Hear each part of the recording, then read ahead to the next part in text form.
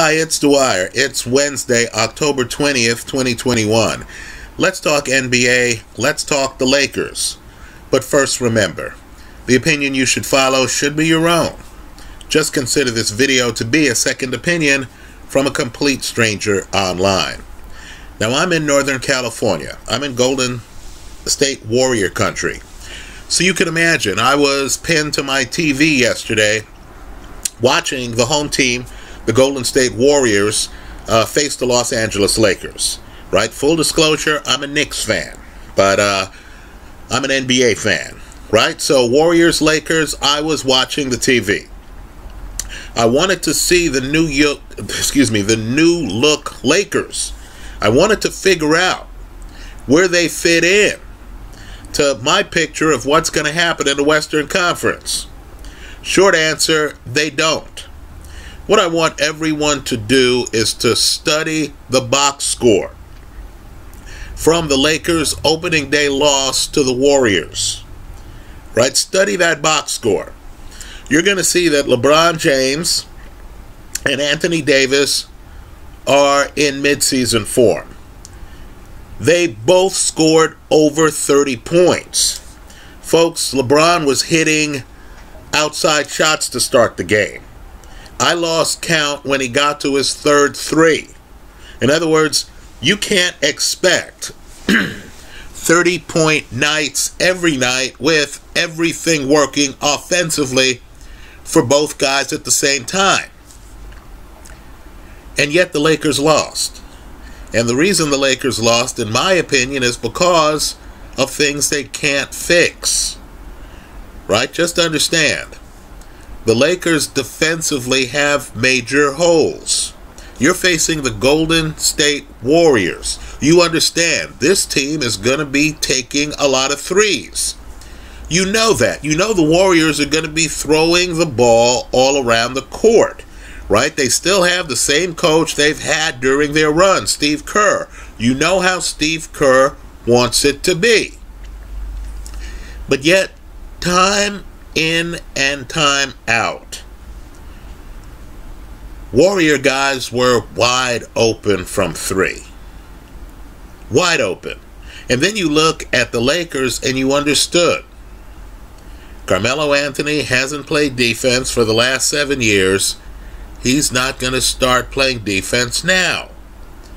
Right? For all he's doing on the offensive end, and he's still an excellent offensive player, Carmelo Anthony is going to be standing around and watching his guy on the defensive end shoot wide open threes. You get that. The other problem, too, is some of the Lakers, they just don't do what they used to do in one part of the game. I think one of the best Laker players is Dwight Howard. Dwight Howard is not averaging 10 points a game over the last few months. Right? He's still a great defender, but he's not going to give you points. Neither is Rajon Rondo. Right? These guys, of course, are out there because they're supposed to be the defensive stoppers on the team. Folks, like you, I love the names on the Lakers. They bring back a lot of memories. I'm a Dwight Howard fan. Right? Russell Westbrook has averaged a triple-double multiple years. You understand that you're taking a trip down old-timers lane. Right? The Lakers, you can look at the Lakers and say, wow, yeah, I remember when Carmelo Anthony, was one of the leading scorers in the entire league. Right? We all have great memories of many Laker players. But you understand, this team is a little bit too old. They're the oldest team in the league by more than a year. Folks, that's hard to accomplish. I wonder, too, about Frank Vogel's ability to control this team. Russell Westbrook has bought in to the system right now because it's the first month of the year. Russell was an afterthought in Game 1. He wasn't involved in the flow of the offense. You also understood that Russell isn't a gifted three-point shooter. Right? For his career, Russell has averaged under 33% from three. Right? And you understand the team has some dynamic guys who can score inside. LeBron, AD. Right? So there are going to be times where Russell outside, other teams are going to say, go ahead, Russell, take the shot. At some point, ego's going to start to matter. Russell's going to say, gee, I didn't join this Laker team to average 12 points a game, to be a player off the bench who's not in Sixth Man of the Year competition. Right? Let me just say, what could Frank Vogel say to Carmelo Anthony to get him to play defense? Now, what I want people to do is to look at the Lakers situation, look hard at it. Right? Again, LeBron over 30 points. AD over 30 points. Both guys did a lot of other things, right? Boards, blocks, etc. The team lost. Right? Let's not kid ourselves. I'm in the Bay Area. I know a lot of people are talking up the Warriors. The Warriors don't have Klay Thompson. Who's the big man on the Warriors? Folks, look at the West right now, and this is a bit of a shocker to me. Absolute shocker. I thought when I was watching basketball last year that the big teams in the West were Utah, the 1 seed, right? Phoenix, the team that came out of the West, right? Aren't those the big teams? Also, let's throw in the MVP's team, the Denver Nuggets. Right? We all understand that Jamal Murray got hurt. The Nuggets weren't operating at full strength at the end of the year. But you looked at that roster and you understood, wow, if these guys can all get on the court healthy, they're going to be downright scary, especially since they've added Aaron Gordon. Right now they have some athleticism. Right? Joker, quite frankly, is the best center in the game by a margin. Embiid doesn't pass like Joker. Look at the numbers. Now, would it shock you to know that right now, on October 20th, the odds they're giving you to win the Western Conference don't have any of those teams, Utah, Phoenix, Denver, among the 2 favored teams to come out of the conference and win the NBA title? Folks, the Lakers, the flawed team I just mentioned, the team that's at risk of getting more injuries because of the ages of the players, the team that has so many new pieces they don't even know how to play together.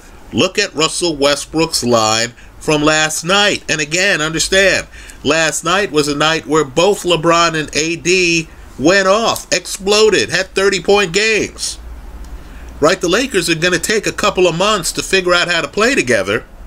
And when they figure out how to play together, they're still going to have holes. Because, of course, Carmelo can't play defense.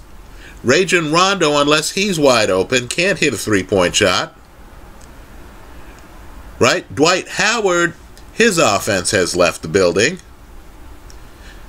The Lakers somehow, and the Warriors, are the teams most favored to win the NBA title out of the West. So I'm getting stunning value. I mean stunning value. On the Utah Jazz, 14-1 to win the NBA title. Folks, Donovan Mitchell is still on the team. Rudy Gobert is still on the team. Guys like Mike Conley are healthier than they were last year. Right? Phoenix Suns, plus 1,600. Now let's watch the DeAndre Ayton situation closely. This could go one of 2 ways. Ayton asked for a max deal. The powers that be in Phoenix said, no, we're not going to give it to you. Right? An argument can be made that if Clint Capella and some others are not getting max money, neither should DeAndre Ayton. Right? Now, Ayton, who's a key part of their team, Right? Big men are hard to find. Athletic, defensive big men are extremely hard to find. Ayton could go along with the program and say, okay, look, I understand that our team has a lot of talent and has a real chance here. That you don't get these chances that often in your career, right? Where you have a Chris Paul who's older, right? In a few years, Chris Paul's age is really going to start to show. Father Time is the ultimate winner in professional sports, right? But you have Chris Paul. You have Cory Booker on the team. I'm thinking of the politician. You have Cory on the team, the great shooter, right? Either Ayton says, okay, that's fine. Whatever I'm getting paid, my family's not going to starve. After all, I was the first pick in an NBA draft, right? My family's doing okay. No one's starving. This is my opportunity here to make my reputation. This is our opportunity to bring a title to Phoenix, right? Whatever people say after this year, when we bring a title to Phoenix, will have to be said against a backdrop of me wearing a ring. Now, either Ayton takes that path, or the resentment builds. Ayton thinks to himself, you got to be kidding. I got our team to an NBA Finals last year. We were up in that Finals. And this team's going to do me like this? Where can they get me on the open market? Right? Joel Embiid is not exactly on the trade market, is he? So if Ayton then decides to check out, right, has his people tell the Suns, hey, we want to get traded, right, has his situation start to spin out of control, like the Ben Simmons situation in Philly. Let's face it, situations like this develop. Then Phoenix is finished. But just to understand, you're getting the Phoenix Suns at a plus 1,600 here. By contrast, you're getting the Lakers at a plus 300. In other words, you're getting more than 5 times better odds on the team that was just in the NBA Finals. But let's talk about what I consider to be the elephant in the room. Folks, the Denver Nuggets are 20-1 right now. Folks, if things click for this team, they're going to be deep in the playoffs. Right? If Jamal Murray comes back and is still Jamal Murray, I would take this team over the Lakers. Right? They're younger. They're more athletic. They're dangerous. In my opinion, there is no reason why you should be getting them at 20-1. Now let me make a foundational point. If you bet futures, you understand that the beginning of the year is one of the most important times of the year because things are mispriced by a wide margin. Right? In the NFL, I wish I would have had the vision to take the Arizona Cardinals. Right? Just understand, the bet you could have had on the Cardinals could have made you money already. Because at a certain point, you can hedge the play. Right? You're getting outrageous odds, so then at that point you can say, well, other than the Cardinals, who has a chance in the NFC? Let me put some money on the Rams. Let me put some money on Tampa. Right? Aaron Rodgers is always a problem. Let me put some money on Green Bay. Let me see how this unfolds. Right? Understand you have the money to put on those other teams because you got huge odds. Huge odds on the Arizona Cardinals. Here in basketball, folks, the fact that you're getting much better than 10-1 odds on Utah, Phoenix, and Denver allows you to sprinkle some other money on some other teams. Right? The Lakers should not be favored to come out of the West. Right? Basketball is not linear. I can't think, wow, LeBron James, he's one of the best players ever. AD, he's always an MVP candidate. Russell Westbrook, wow, he's won an MVP. Let me add these guys together. Let me have future Hall of Famer, and he is, Dwight Howard. Let me add Carmelo Anthony. Let me add Rajon Rondo. And I have a powerhouse. That's not the way basketball works. First off, you got to be looking at the calendar, don't you? You have to say to yourself, well, LeBron's over 30. Then you say, well, Dwight Howard's over 30. Then you say, oh, Carmelo's over 30. And say, Rajon Rondo's over 30. Suddenly you have a problem.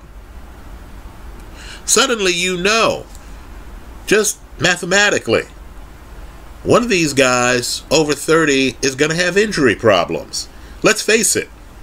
LeBron James himself, the workhorse, has had injury problems of late. Right? The Golden State Warriors, look, I love Steph Curry too. Right? I think Steph is, one of the best players I've ever seen. He got a triple-double last night. It's his first triple-double since 2016.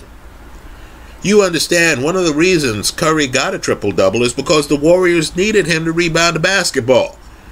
They don't have Joker on the team. They don't have Joel Embiid on the team. They don't even have a Dwight Howard on the team coming off the bench to vacuum up a bunch of rebounds. You heard me mention Clint Capella. They don't have a Clint Capella on the team. Right, so you have to understand. The Warriors are keeping it going because Curry is doing things like getting triple-doubles. Last year, by the way, Curry led the team. Hell, forget the team. Curry led the league in scoring. Right? Look at what Steph Curry did last year, the last 6 weeks of the season. Folks, Steph Curry's now in his 30s.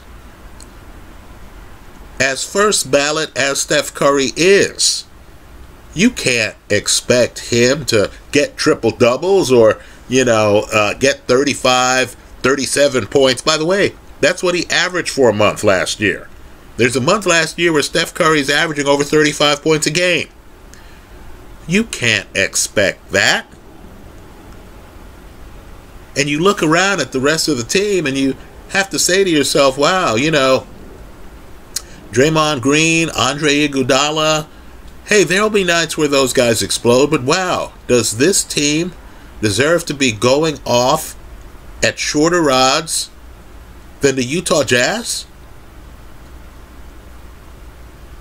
A team with people in their prime.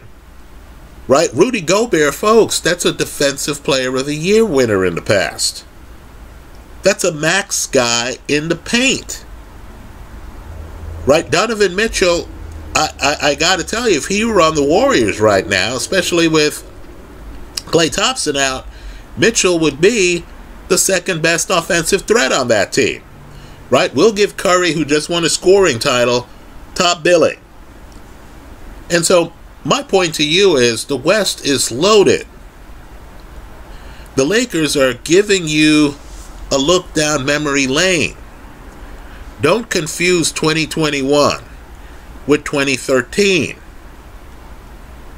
Right? Carmelo's defense wasn't great in 2013. Folks, it's practically non-existent now. Right? There's only so much you can do. Also, I can get a group of young people together and say, hey, let's play together. Let's learn how to play as a team. And they'll buy in because they want to win. What do I do when I get guys together, right, who have had a lot of success in the past, who understand that they have built their houses, they've built their bank accounts on their skills, on being alpha. Right, folks, I'm not sure if when the clock's winding down and he's standing on the court with LeBron, with AD, with Carmelo. I'm still not sure if Russell Westbrook's going to pass the basketball. I believe he's going to want to take that last shot. This is LA. You noticed that Steph Curry left the court yesterday, right after his after teammates doused him with water, right after he just gave a national interview. You saw him pivot. There was a big star in the crowd, right? This is what happens at Laker games. There was a big star in the crowd, and you notice Curry on his way to the locker room stopped, talked with the star's son, turned around, shook the star's hand. Now understand, if you're Russell Westbrook and you're playing in front of stars, and guys like LeBron and AD are scoring 30 points that night, right? You know, doing some stuff, filling up the stat sheets, right? LeBron was LeBron. AD was AD. You're going to think, hey, man, I want to be a star too, right? You're going to look into the crowd. You're going to see these big-time comedians. You're going to see these big-time actors, actresses. You want some of the spotlight too, right? You're not ready to be a complimentary player. You know that team is going to have a much harder time coming together than most teams. And you understand, guys like Trevor Ariza are hurt right now. When you get a bunch of guys who are well into their 30s, how old is Carmelo Anthony? How old is LeBron James? Right? We're talking about them as if they're 30 or 31 years old. Folks, they're much older than that. Rajon Rondo, right?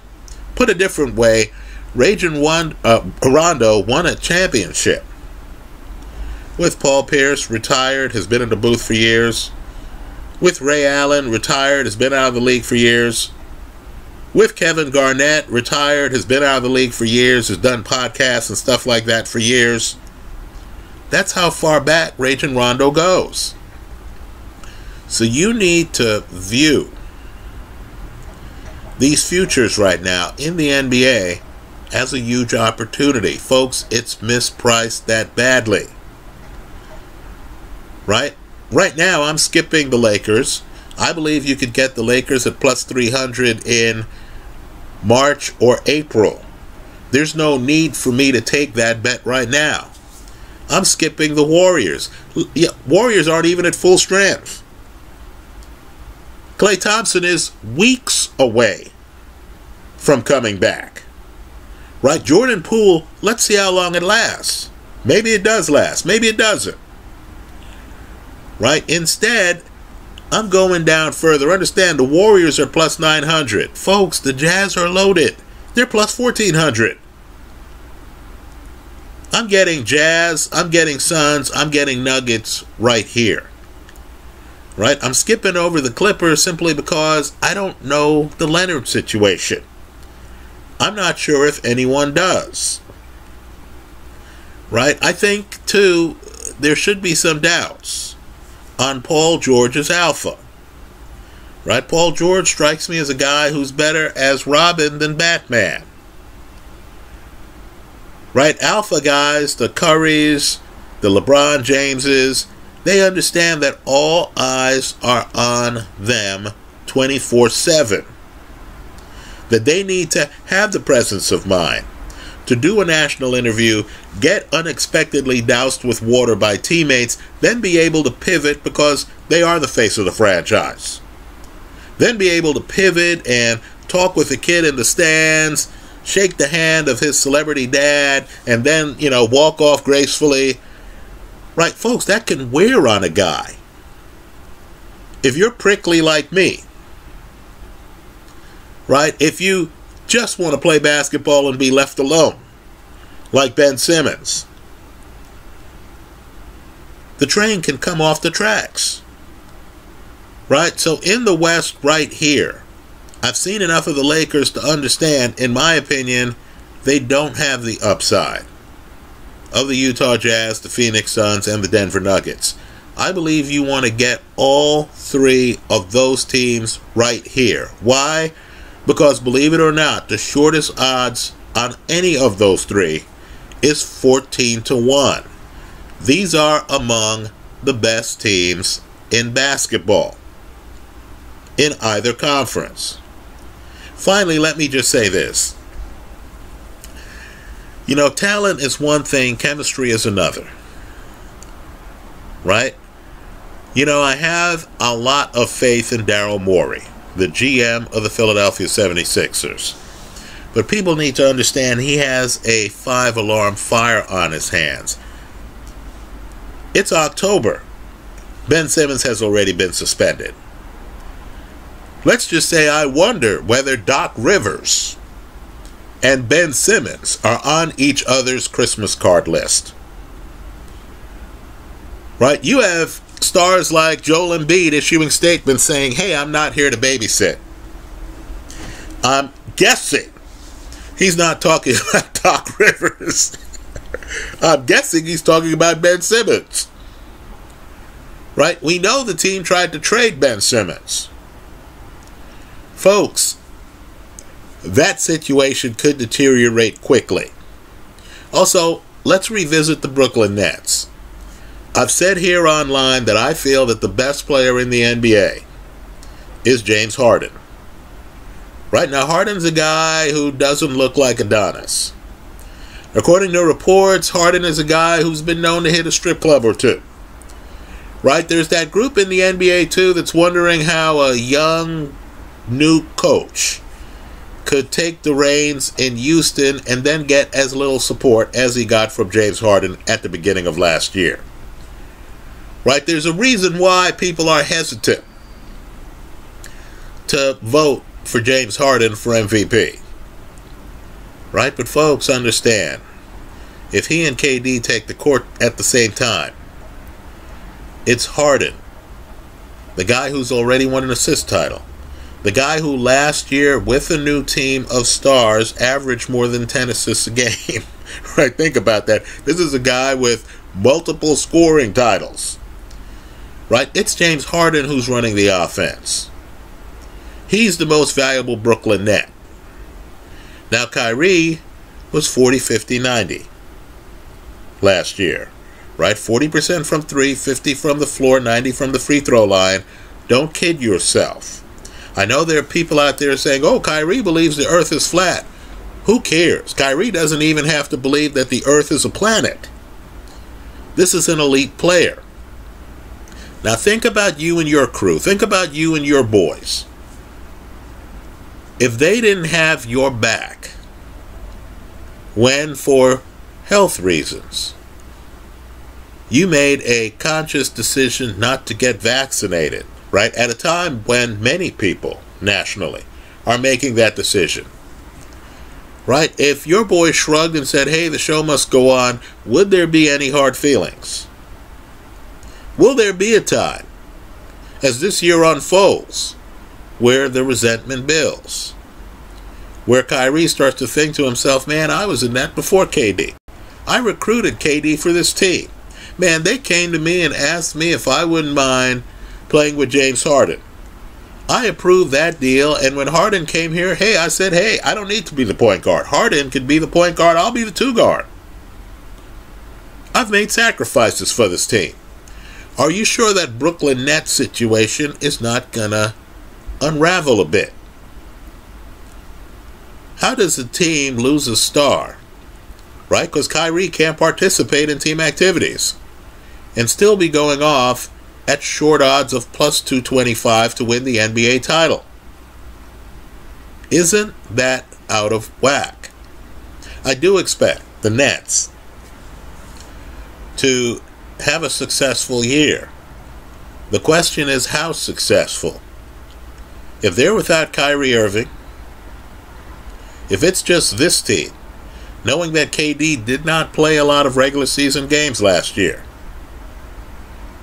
knowing that KD and Harden are over 30, right? That seems to be a popular theme in the NBA, right? But understand, the older you are, the more likely you are to get hurt, right? Knowing that you have some teams in the East, the Miami Heat, for example, who are young and hungry, at least younger than the Brooklyn Nets. Right, folks, the odds are way off here. Right? Plus 225 with the Brooklyn Nets. You mean to tell me I can throw money on the Miami Heat and get 20-1 odds? So right now, what I want gamblers to think about is to pull up the NBA futures. Right? Some of the teams, the top 2 teams on NBA futures to win the whole thing outright. The Brooklyn Nets and the Lakers have holes. You know that. What other team could lose a Kyrie Irving and still go off at a plus 225? Irving's a major talent. At a minimum, he's significant minutes. Who's going to cover those minutes? Right? So to me, there are huge opportunities. In the East, Miami, 20-1. Even with the dysfunction in Philly, folks, they're offering you 18-1. The teams I'm fading, look, I hear new coach, I'm fading the team already. Right? The Boston Celtics, let me quote the Who. Who are you? I don't know. Even at 33-1, I'm hesitant. The New York Knicks made the playoffs last year, but you know Thibodeau is really more of a regular season head coach than he is a postseason head coach. How did the Knicks look to you in the postseason last year? Right? The Dallas Mavericks. I know you're getting 28-1. Right now I'm fading them. Right? When is Luka Doncic going to start playing defense? Right? Understand, we can forgive Carmelo a little bit, right? Because Carmelo is older. You can look at a guy in his mid-30s and say, okay, well, you know, even Jordan wasn't playing a lot of defense at the end. What's Luka's excuse? Didn't this guy just get a greater than $200 million salary? Also, let's face it, too. Of late, the Dallas Mavericks have just been snake-bitten, haven't they? I just feel that they're a young, evolving team in the deep end of the pool in the NBA. Folks, the Western Conference is no joke. The water's so deep, I'm getting 14-1 on the Utah Jazz, a team that was just the 1 seed last year. So right now, I'm fading them. Look, I like the Atlanta Hawks. The Hawks beat Philly. Right? You understand that Trae Young can only do so much. You understand Clint Capella, whatever his field goal percentage, is limited offensively. You push him outside of the paint and he starts to fade a little bit, doesn't he? Right? Understand, you're going to have to pick and choose. I personally, at this stage, and there'll be other opportunities as the year evolves, but I'm fading the Hawks, I'm fading the Celtics, I'm fading the Knicks, I'm fading the Mavericks. Even with all that fading, there are some major, I'm fading the Lakers. There's some major deals right now. At this juncture, I'm in with the Utah Jazz. I'm in with the Phoenix Suns. I'm in with the Denver Nuggets. I'm on the sidelines watching the Los Angeles Clippers. We'll see exactly what the Leonard situation is. It's not like Leonard talks to the press enough to tell them what's going on with him. Right? Brooklyn Nets, Lakers, to me the odds are too short right here. I don't see the value I'm getting if all I'm getting is a plus 225 on the Nets and a plus 300 on the Lakers. Anyway, that's how I see basketball right now. You know, I believe futures are the way to fleece the casino. If you get long enough odds, you can hedge, and your season becomes hedging opportunities. So, when you get to the playoffs, if you get to a Western Conference Finals, and it's Utah against Phoenix or Utah against Denver, you can exhale and say to yourself, well, I have both of these teams. Let me up my stake on both so that I'm really in the catbird seat when one of these teams comes out of the conference and is in the NBA Finals. To me, that's how you make the big money. It's a season-long hedge fest. But it starts here. And if the casino is silly enough to give you 14-1 on Utah, 16-1 on Phoenix, 20-1 on Denver, I believe your response should be, I'll be your huckleberry. Thank you very much. That's how I see it. Let me hear from you. I hope you leave your comments in the comment section of this video. Thanks for stopping by.